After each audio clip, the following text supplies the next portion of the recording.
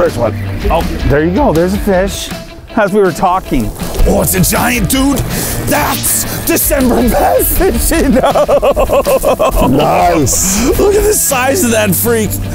Oh, I didn't even have my rods rigged yet. Nice. Hopefully that's a sign of things to come. First fish of the day. This is why we come out in December. Battle waves, battle cold, catch fish like this. I mean, people might laugh at you on the way to the lake. I mean, at the gas station this morning, people are like, what are you doing, storing your boat with December bass fishing? As Simon just proved in what, 7 seconds?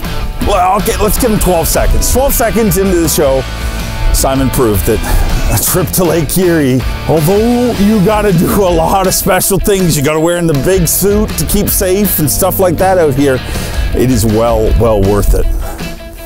The anglers fished for another 12 hours and did not catch a damn thing. Shh. That's how it happens. Facts of fishing is kind of like a pilot show. You know, when you tune in, you're like, it's gonna be great. And then it comes to air and it's like, it's a big letdown.